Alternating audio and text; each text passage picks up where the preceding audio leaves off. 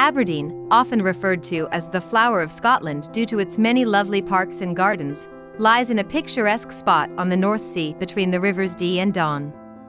The capital of the Grampian region, Aberdeen is Scotland's biggest fishing port, an important centre for offshore oil, and the ferry terminus for the Orkney and Shetland Islands.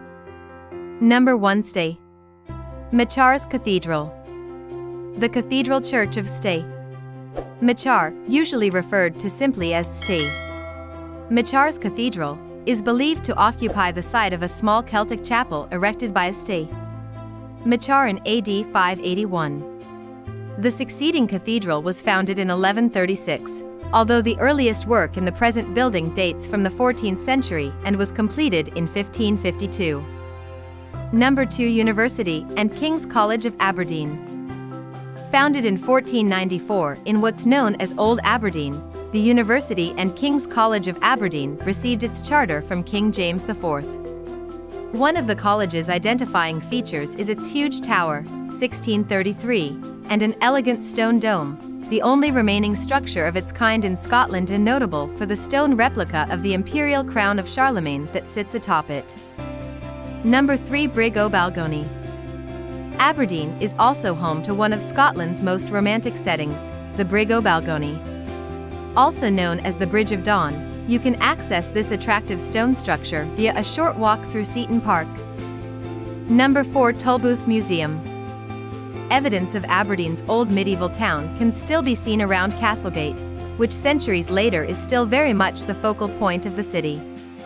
While there's no longer a castle here, the tower of the 17th century Tolbooth, formerly the town hall and prison, is Aberdeen's oldest building and home to a museum with fascinating displays on the development of crime and punishment. Number 5. Mercat Cross. Also in Castlegate, diagonally opposite the Tolbooth Museum and adorned with a white unicorn, stands the Mercat Cross. This elaborate and highly decorated medieval symbol of Aberdeen's right to hold a market was built in 1686 by the city's Guild of Merchants. Number 6. Duthie Park and David Welch Winter Gardens. A beautiful year-round floral experience, the David Welch Winter Gardens at Duthie Park is one of the world's top indoor gardens, filled with rare and exotic plants from all over the world. It's a large attraction, the largest indoor gardens in Scotland and one of the largest in the UK, and features an impressive collection of cactus and other succulent plants. Number 7. Scottish Artists at Aberdeen Art Gallery. Built in 1884, the Aberdeen Art Gallery houses a comprehensive collection of 17th to 20th century paintings.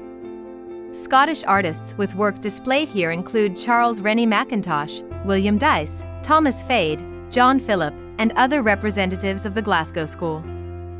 Number 8. Aberdeen's oldest home, Provost Skene's house. Sir George Skene of Rubislaw, Provost from 1676 to 1685, was a prosperous merchant whose wealth came from trade with Gdansk in Poland. His former home, built in 1545 and the oldest standing residence in Aberdeen, now houses an excellent museum with displays of locally excavated artifacts, religious paintings, and period costumes. Number 9. Crafts Castle. Run by the National Trust for Scotland, Crafts Castle is a classic example of a Scottish baronial-style castle.